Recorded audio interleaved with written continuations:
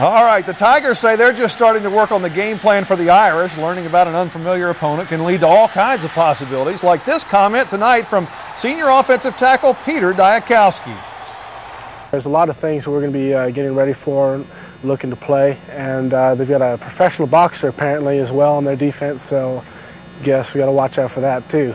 I guess just have to make sure we don't say anything nasty to them if we see them on the street in New Orleans.